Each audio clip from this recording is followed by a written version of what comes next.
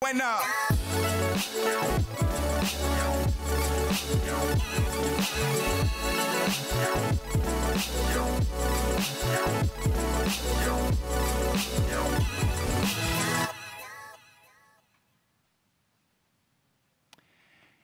in my job, I meet people on the worst day of their life.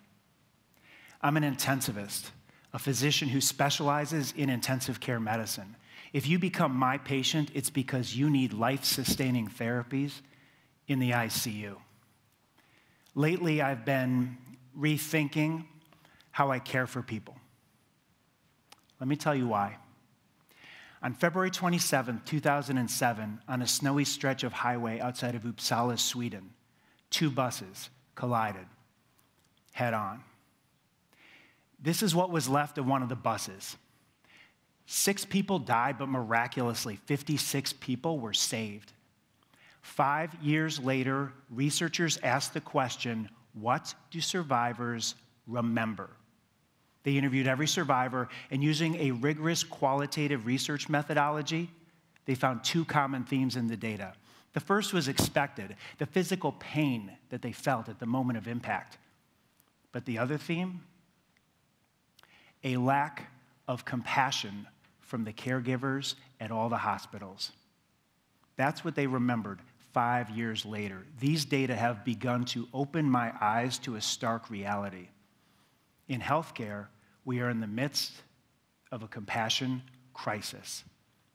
Scientists define compassion as an emotional response to another's pain or suffering involving an authentic desire to help. It's different from sympathy or empathy, which are the feeling and understanding components, in that compassion also involves taking action. So here are the data.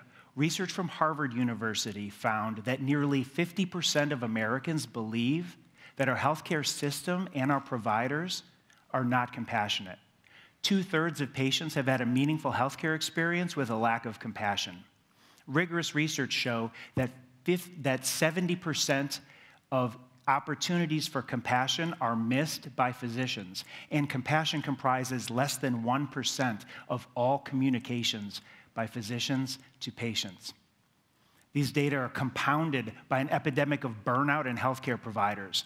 Burnout is characterized by depersonalization, which is an inability to make a personal connection.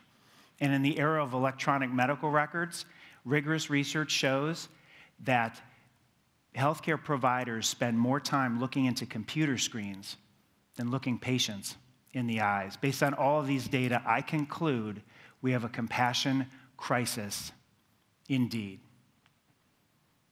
But here's the big question. Does it matter? Does compassion really matter? Now, you may say, of course compassion matters. We have a moral imperative. It's part of the art of medicine. And of course, I agree. But is compassion just in the art of medicine? Or are there also evidence-based effects belonging in the science of medicine? And what is the evidence? In addition to being an intensivist, I'm also a physician scientist. In other words, I'm a research nerd. I like data, and my hypothesis was that compassion matters for patients, for patient care, and for those who care for patients. So I went to the biomedical literature, and I used a methodology called systematic review. So over 2 years through the National Library of Medicine, I reviewed more than 1,000 scientific abstracts, more than 200 research studies in total. And today I share with you what I found. The effects of compassion on patients, on patient care, and specifically the costs of care, and on those who care for patients, our healthcare providers. There are more than 20 distinct mechanisms of action by which compassion can have beneficial effects on patients. Let's go to the data. Let's start with the practical. If you have compassion for patients, you may be more likely to be meticulous about their care, or have higher quality standards, and lower likelihood of making a major medical error. But there are also physiological effects. Compassion can buffer stress-mediated disease. Compassion can also modulate a patient's experience of pain. There are neuroendocrine effects. So in patients with diabetes, research shows that high physician compassion is associated with an 80% higher odds of optimal blood sugar control and 40% lower odds of acute metabolic complications. There are also immune system effects. So in a University of Wisconsin study in patients with a common cold, high physician compassion, as rated by patients, was associated with enhanced immune response, shorter duration of symptoms, and lower severity of symptoms. And importantly, compassion can impact patient self-care. If you care deeply about patients, and they know that, they may be more likely to take their medicine. In a Johns Hopkins study of 1,700 patients with HIV, researchers asked patients, does your physician know you as a person?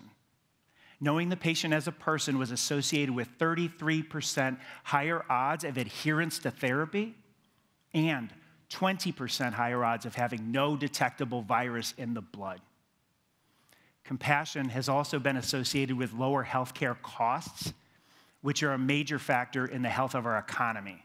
In primary care, for example, research from the University of Rochester and UC Davis have shown that compassionate, patient-centered care is associated with lower discretionary resource utilization. So fewer diagnostic tests, fewer referrals to specialists, fewer unnecessary hospitalizations, and lower total healthcare charges. So here's the bottom line.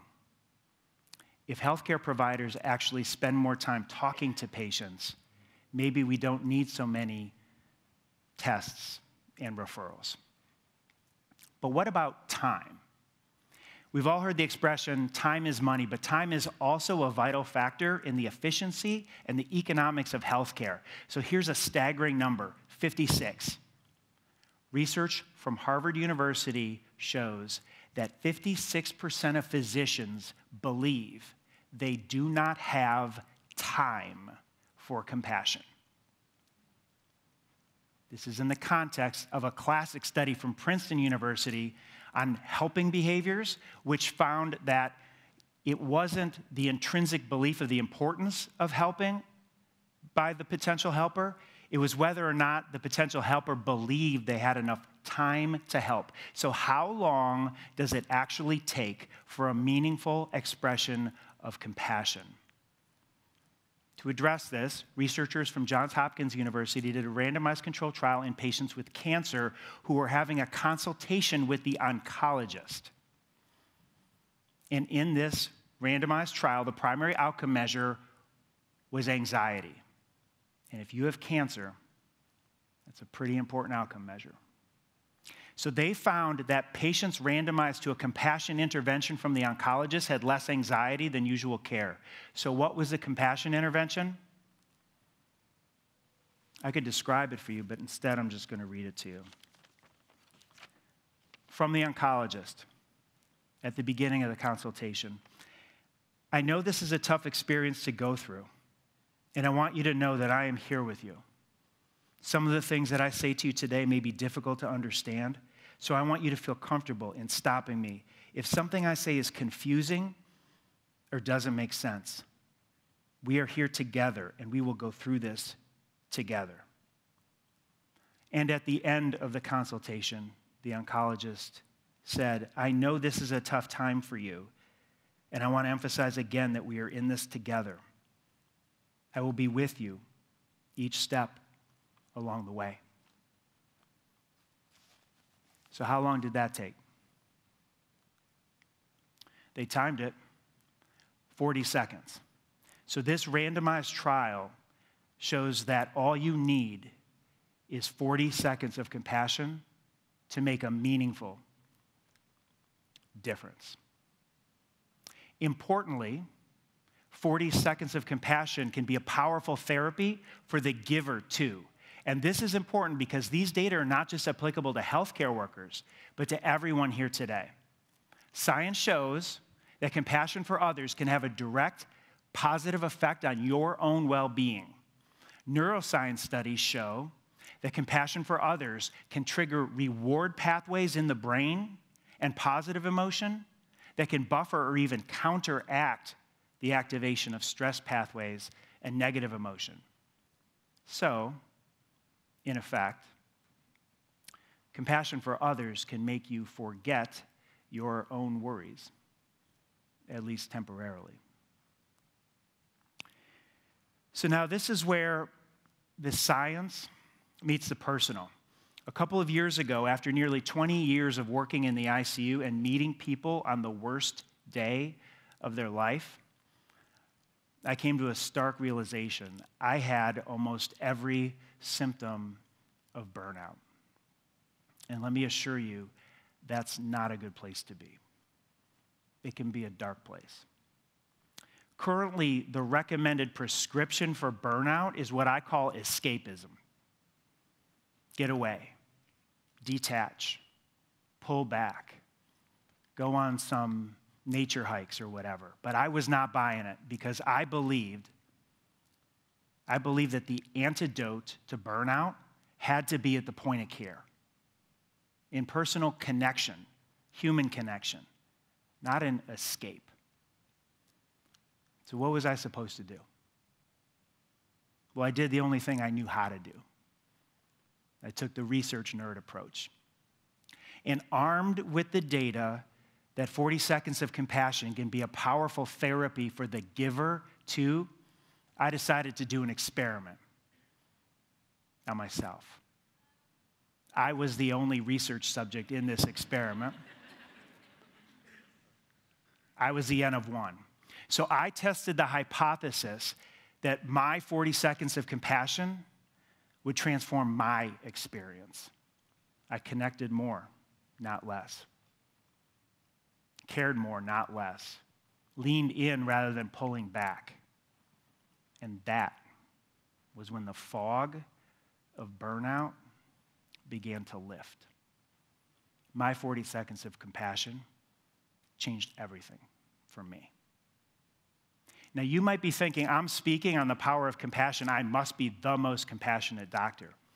But the truth, if I'm being honest, is that I'm still a work in progress. I'm working hard at compassion every day, but I see it now. And thankfully, science shows that change can happen. I used to think that people were either wired for compassion or they were not. But the preponderance of evidence in the scientific literature, both in healthcare workers and in the general population, shows quite clearly that compassionate behaviors can, in fact, be learned. And that is good news indeed. So now it's time to answer the big question that I posed to you at the beginning. Does compassion matter? My systematic review of the literature now complete.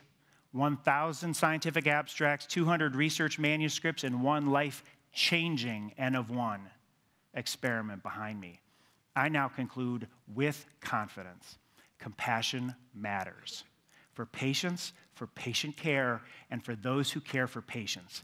Compassionate care belongs in the domain of evidence-based medicine. I no longer believe in this paradigm behind me, this historical paradigm. I now believe in this one. Because I found that there is science in the art of medicine, and the science is strong. I like to call this field compassionomics. It's the convergence of the science and the art of medicine. I will close just by acknowledging that you don't have to be a healthcare worker to feel burned out. And if you do, I suggest that you test the compassion hypothesis for yourself. Do your N of one experiment. Look and see those around you in need of compassion and give them your 40 seconds of compassion. See how it transforms your experience. But don't do it because I say so. Do it because science says so. 40 seconds of compassion can change everything for a patient. It changed everything for me. it can change everything for you too. And that is the power of 40 seconds. Thank you.